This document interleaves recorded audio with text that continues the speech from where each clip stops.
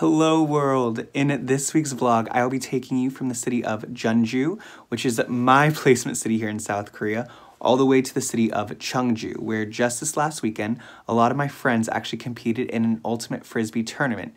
It was one of their last tournaments of the season, and so I wanted to go and cheer on many of my friends there. And one of those friends that I actually got to cheer on was my former Fulbright orientation dynasty leader, HeeJae. And at the end of this week's vlog, you're actually going to get to hear his answer as to what hope means to him. So make sure to stick around for that. As well, throughout this entire vlog, you're going to get to see so many clips of just how beautiful South Korea truly is in the fall, all the way from Jeonju to Cheongju and back again. So I can't wait to show you all of that and more. Guys, as always, with hope, I'm James.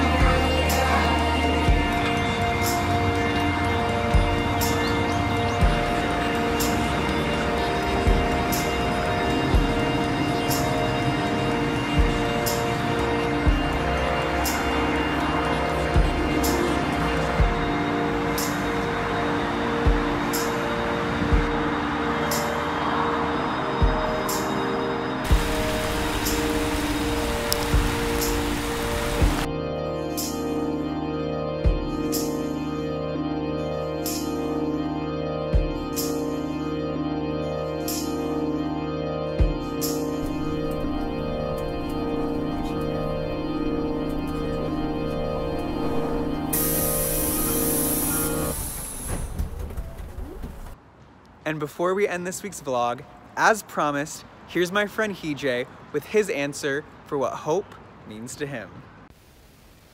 Hey James. So we're talking about what hope means to me. And when I think about it, I think hope to me is having something to look forward to, you know? And I think if I put that in more concrete terms, it has to be something like looking at every day as a new beginning.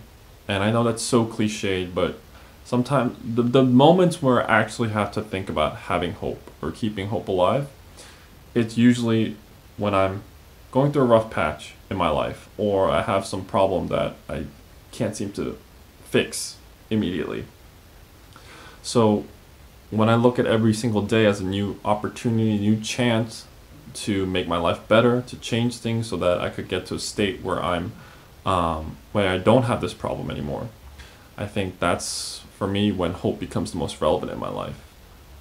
And just having something to look forward to really makes a lot of these hard things easier, because I think one of the best pieces of advice that I got after coming to Korea was to always have something to look forward to. And this advice was given to me by the former director of Fulbright. She said this in one of our speeches there, that there are going to be times in this country, in this new country that we're not used to, that there are going to be hard times, and there are going to be times when we just feel down and we feel frustrated and we feel sad. But if we have things that we can look forward to, that'll make those times much easier, because these are things that we chose to do, that things that we are looking forward to doing, and things that we don't have to do, and those are the things that are going to get you through those long days or those long weeks. And yeah, I just really think that having hope for me is just always having something to look forward to, thinking, and that comes down to seeing every single day as a new opportunity to be better, to do something different. And yeah, so that's what hope means to me.